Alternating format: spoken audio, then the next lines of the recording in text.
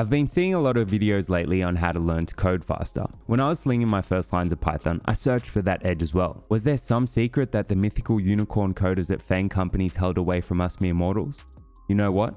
There is. It takes time to get good at something. In Outliers, Malcolm Gladwell proposed that it takes 10,000 hours to become a master. Wow.